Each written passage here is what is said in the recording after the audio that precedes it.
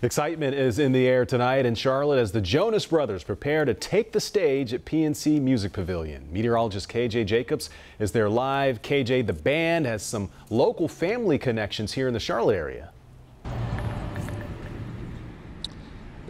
Fred, that is correct. The band is, this is home in some ways because the family lives close by, and you can see people are starting to roll in for the concert tonight here at the PNC Music Pavilion. You can see the traffic. This is concert traffic right here, and you see officers are trying to get people to go in the right direction.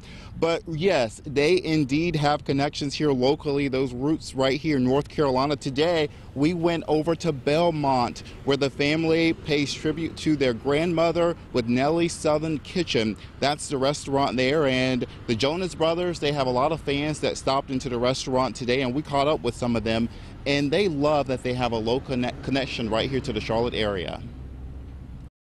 We have come here to eat before. It's a great restaurant. We really enjoy it. And the parents talk to us. They're so approachable and so real. And I really enjoy the group. The brothers, I love the brother dynamic. Huge fan. I've been a fan since I was like 8 years old when they first started coming out with their music. Been to their shows a bunch of times. And I particularly like this group because they're a prayerful group. They have morals and their songs are what everybody's song should be today. To the year 3000, not much has changed, but they live underwater.